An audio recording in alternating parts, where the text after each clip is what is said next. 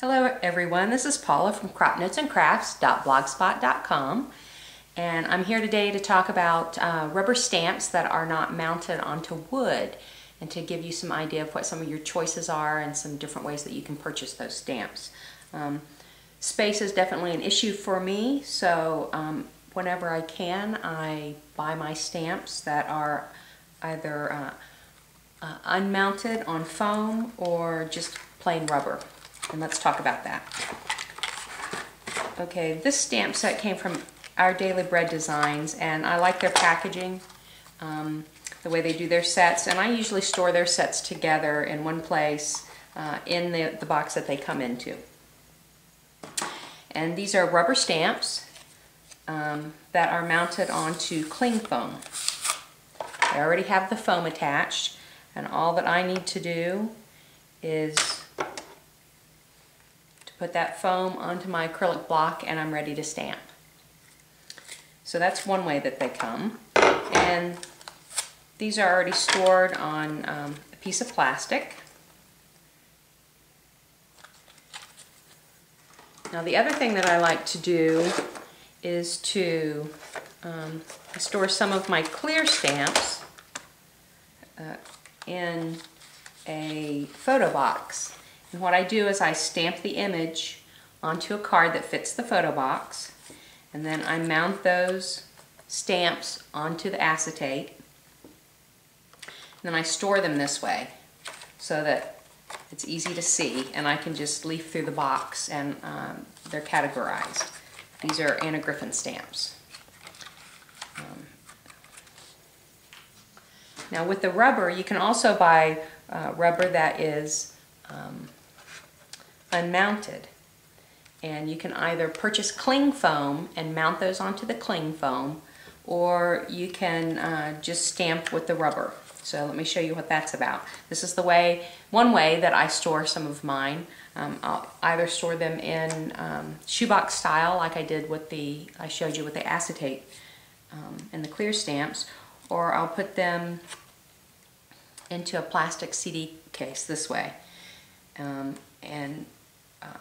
Space is definitely an issue. So what I had done is I had stamped the images so that they were on the front and you could see what was in the box, and then you could open it up and then there would be the stamps. So now what I've done is use both sides of the case, and then I can stamp the image on a piece of cardstock and actually put that piece of cardstock in the center. So that's another way. And then I also have some of these metal DVD tins, and if the stamps were on the acetate, I could also store them this way and put several sets in one tin. And I have plenty of these tins. If anybody needs any, you can contact me. Okay, now on the unmounted rubber, I usually don't use the cling foam because I like to do brayer work. And when you do brayer work, if you want, two of the keys to good brayer work is the kind of cardstock that you're working on. It needs to be an ultra smooth type of cardstock, and to use a foam pad beneath where you're doing your brayer work. And so this is my foam pad.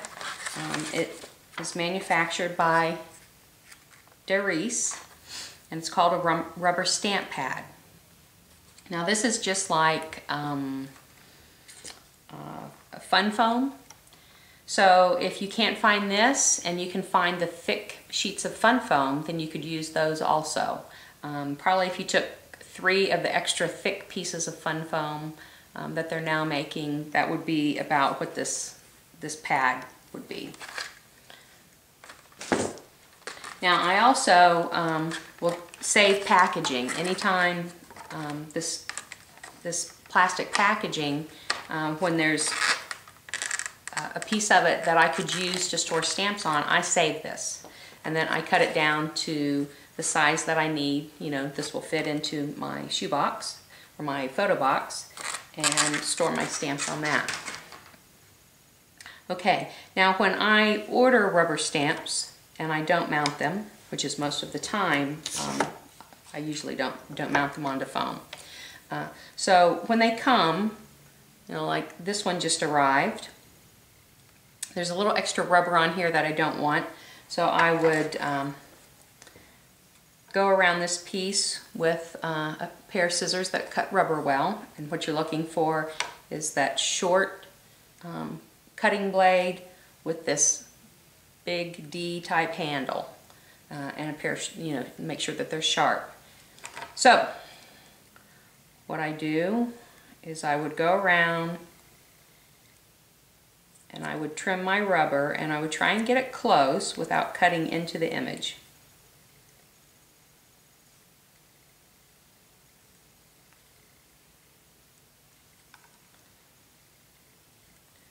Some stamps will already come trimmed.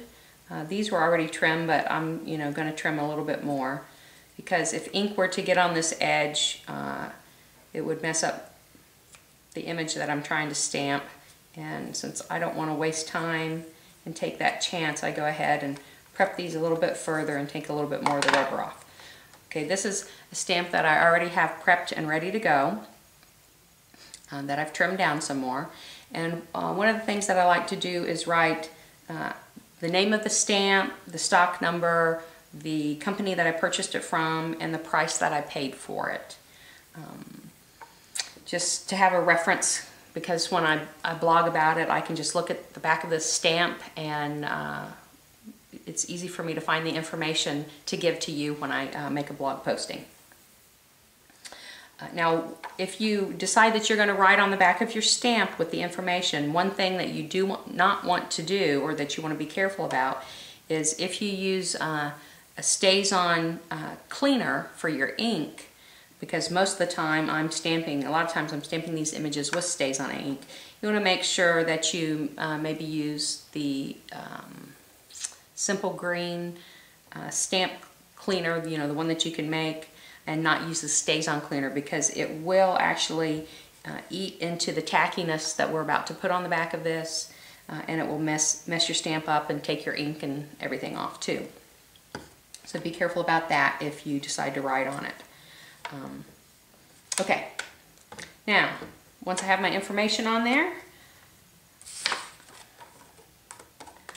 I take a Tack-It glue, and this is Aleene's Tack-It Over and Over. This is what I used to make the glue dots with. I already had this glue, so you know, why not make glue dots with it also? So all I do is put this on the back of my stamp, and you can take, if you're doing a lot or some large images, a foam brush works well. I have the small image, so I'm just going to use a standard paintbrush. You want to make sure that you wash your brush out immediately after using it. I just dampen that just a little bit, and I'm going to spread this onto, and there is some mold release on this rubber, so it may start to separate, the glue may start to separate and pull away from the edges. And if it does, then, you know, I'll go back and put another coat on this. You can speed the drying with your heat tool, but you need to be really careful with that and not get too close with it. So I'm going to put that on there, let that dry. I'll come back to it and probably put a second coat on there. And once that is on there and dry,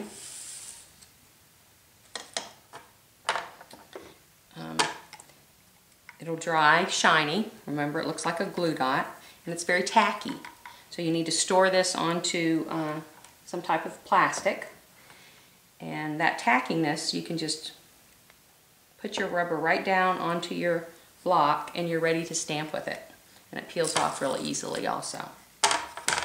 So that's a little tip for you. And you know, some people say, well, I don't like to stamp this way because I don't get a good image. Well, if you use that foam beneath, that foam pad like I talked about, that will give you all the cushion that you need to be able to use your rubber stamps this way and bypass using the foam mount. So I hope that you learned something. If you have any questions, just ask, and I'll talk to you later.